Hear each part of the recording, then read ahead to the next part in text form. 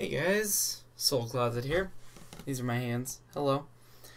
And today I'm going to be making a little, fairly informal review of my An Pro, the keyboard that everyone has. Yeah, if you've seen someone with a 60% keyboard recently, or in the last, year, they probably have this one. I mean, everyone seems to just have an An Pro now, but I do too, and you may have seen my Stepmania video that I did with this a little while back.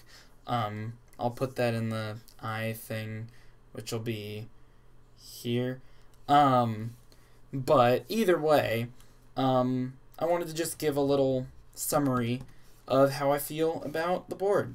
So mine is the white model, obviously. This is the original case. With Gateron reds. There you go, you can see that. And these are obviously not the stock keycaps. The stock keycaps are not my favorite. They're fairly thin double shot ABS, with the shine through legends, and all of that is stuff I don't like. Just about the only thing that I do like about the, stock keycaps is that they show you just how good the lighting is on this board, but the thing is I don't really care, so I put my own caps on it. But either way, let's talk about the actual board itself, and then I'll talk about some of the lighting stuff. So, for one thing, obviously it's a 60%, so you have to be kind of used to the 60% format.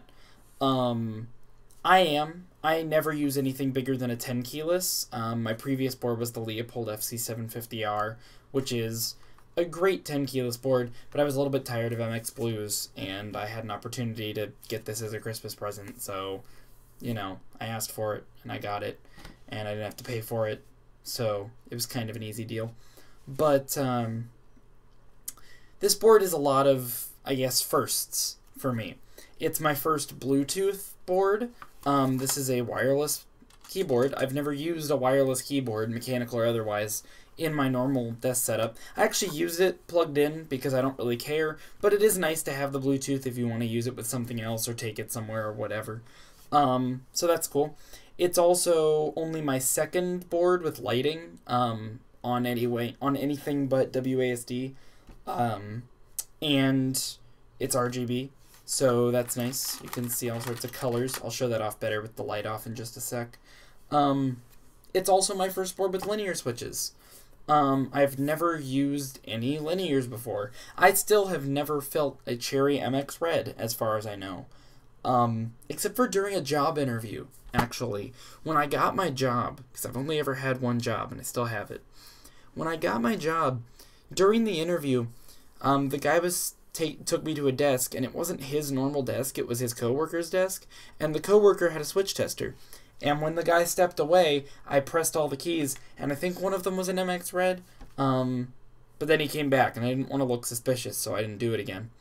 But, you know, that wasn't a good experience in terms of learning what they feel like. This, however, with the Gateron Reds, really, really is. I really love these things. I mean, they're just so smooth, and I know that Gateron switches are smoother than Cherry switches in most cases anyway, so it's not a good comparison necessarily, without using both, but I really, really like Gateron Reds. I also really like their sound, in general, but especially with the keycaps I've put on here. Let me just try to type something.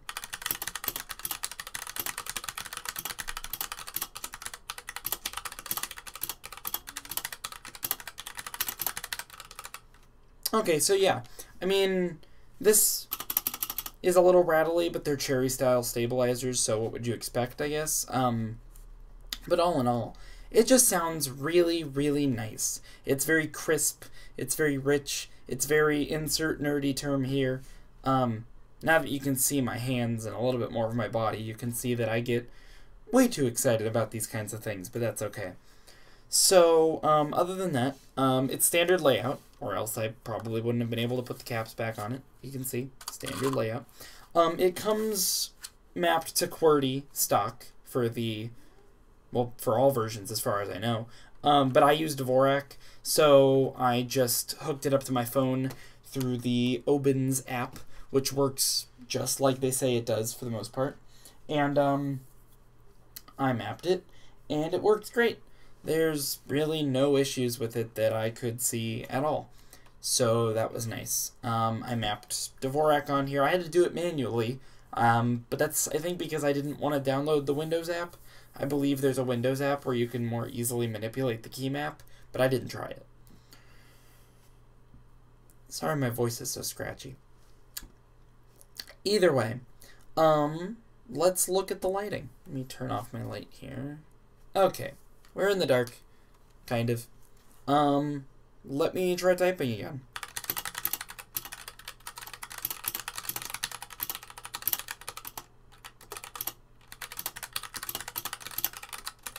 So, hey, that's a pretty cool mode. It's whatever keys you press light up. Let me show you just how bright these things are. That's pretty bright. So this is with a cap on that is not shine through, and this is the raw switch. It's pretty insane. Which way does this key go? Whatever, I'll leave it off. So let's go through some other modes. So this mode is the same, but it stays on after you type. We've got this one, which is the wave. Although it's not quite as fluid of a wave as you get with other RGB keyboards, like gaming keyboards and stuff. I've used Corsair personally, and their wave is like radial. It goes out around from the key you press, whereas this is more like just a plus sign. That's well illustrated when you press the corners. So, you know, it's okay, but it's not personally my favorite. This one is just a really, really nice color party. I think it looks really, really good with caps on that are not shine through. This one in particular. So hey, that's nice. This one's just red, yellow, green, blue, darker blue, or purple, pink, peachy pink, kind of like a carnation pink crayon, orange, I think that's supposed to be white, and oh, there we've got, what's that? The French flag? I think that's the French flag. You've got Mexican flag or something. You've got the trans flag, which is, I mean, I think that's what it's supposed to be, right? It's blue with a pink stripe down the middle. I mean, if these ones were white above and below the pink stripe, then it would really be a trans flag. But either way, like, or maybe no, that's the other way around. If it was white in the middle and pink around that, then it'd be the trans flag. But that's what I thought of when I saw this one. Maybe I'm biased. Either way. Then you've got the color fading. I think it's just random colors.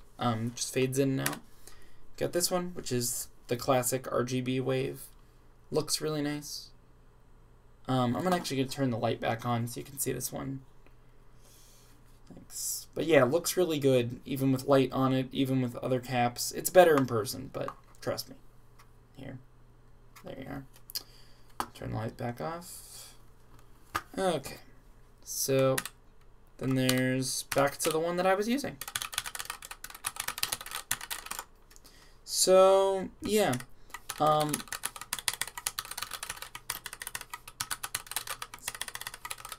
sorry, I was just changing the brightness a little bit there, but yeah, this is a really nice board. I think maybe my only complaints with it are that it uses micro USB instead of mini for no reason at all. Mini USB is the kind of ubiquitous keyboard cable standard, so I don't know why they would go against that for no reason. Also, I gotta say, because it's Bluetooth, it's got the battery in it, and so if you wanted to swap out the case, you'd have to take off all the keys like normal, unscrew the case, take it out, then find a way to take out the battery, and then put a new case on. The problem is that if it comes unplugged, any custom lighting you've done within the app gets wiped. It's temporary. And then also, obviously, if you take out the battery to use a different case, you can't use Bluetooth. So you can't, because you can't use Bluetooth without it plugged into another source anyway. So it's a little weird. I don't like that. But yeah, all in all, it's a nice board. If I had paid the $80 for it, I would have gotten my money's worth. And, yeah, that's about it. I'm gonna go, but thanks for watching. If you liked it, don't forget to leave a like, I guess. If you didn't like it, you can tell me why. I read all the comments. And if you want to see more keyboard videos, I have a big playlist of them that this is going to go into. And I'll probably make more in the future. So yeah, see you guys later. Bye.